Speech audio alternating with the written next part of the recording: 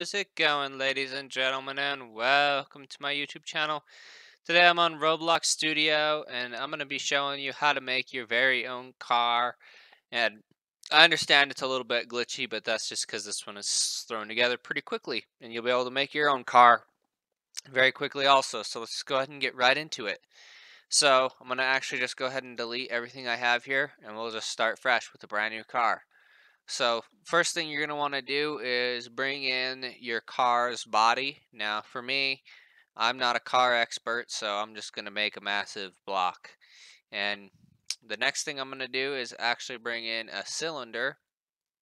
Now, one thing about Roblox Studio is whenever you are working with parts is you have surfaces, and in these surfaces you can actually insert hinges and all kinds of different other parts.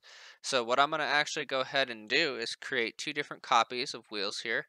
And now what this is actually essentially going to be our left side and right side wheels. So what you're going to want to do is come down here in surface, type H and click on hinge.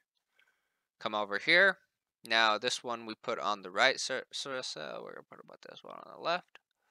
Same thing. Type in hinge, put in hinge, and then what you're gonna want to do is copy and hit Control V and Control C and then Control V. It will paste it in, and then you want to go ahead and you see that little round circle. That's a hinge. So you want to put that right against your part here, right against your car. Put your wheel here right up against your car. Copy, paste. Put this one right up on there. Now the next thing you're going to want to do is actually put in a vehicle seat.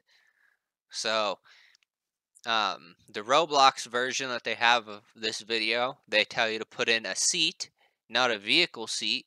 So in update, they made differences from seats and vehicle seats. So this should work for you. Now let's just go ahead and test it out. Let's see what it's like without making any additions to it, just how it is right now. So as you can see, I don't think that wheel got connected. Which wheel is it? It was this wheel?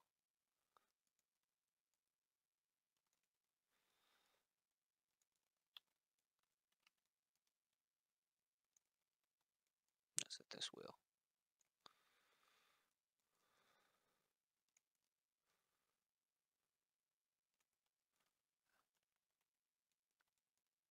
Let me make sure that these are all connected.